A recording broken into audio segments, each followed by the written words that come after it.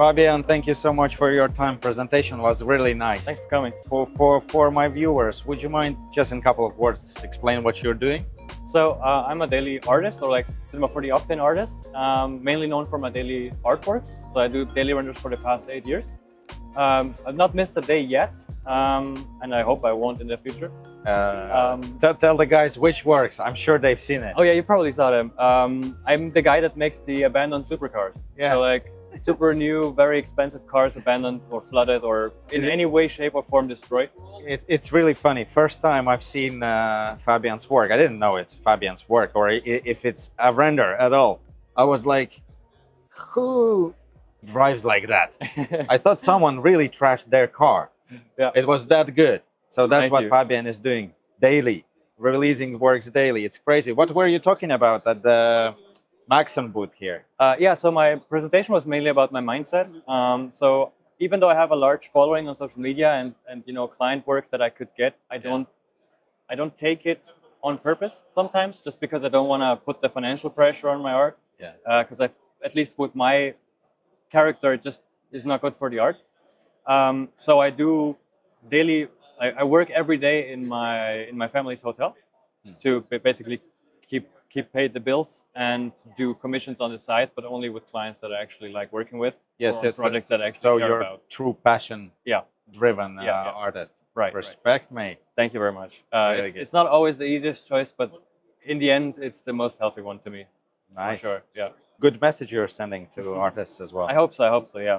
It doesn't mean that everybody should to do it that way, but depending on what kind of person you are, it might be. Yeah. It I might prevent you from the one and the other burnout. Are you excited about any particular updates Maxon announced here? Actually, yeah. The new particle system. Particle system. Yeah. I mean, it's new with 2024, I believe. Yeah. Not with 2025. There have been some more changes, but yeah, the things that changed for the particle system from the old one, because I'm still used to R21. Is it severely different?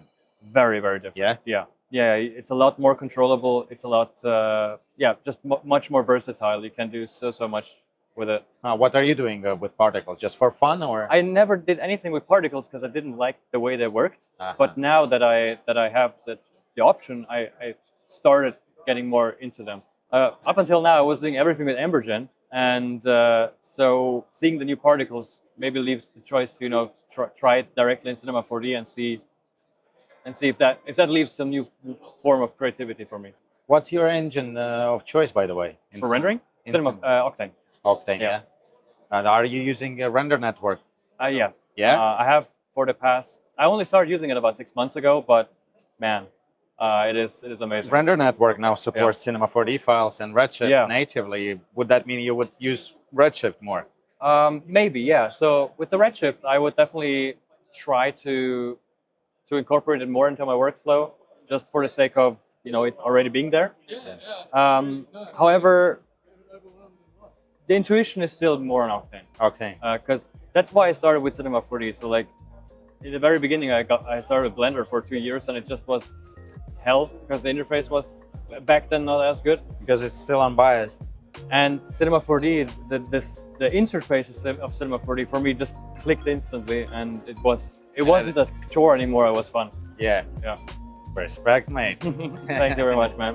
Fabian, thank you so much for your time. Thank you for having me. Presentation. It's available probably on Maxon's channel. Yeah, it was just live stream, so I think it's already there. Yeah. Yeah, really inspirational stuff. Thank you, mate.